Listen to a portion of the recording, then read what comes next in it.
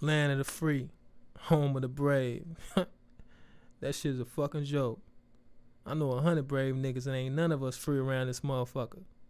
We still picking cotton in these fields, struggling to make $1 out of 15 cents so we can say we experienced the white man life for a few seconds. Then it's back to reality, back to poverty, back to this shit. And this ain't no way to live. Not for me, at least. I won't fuck that. I deserve more. So until I get that, and then some, every rich nigga gotta hand it over or die. And that goes for bitches too.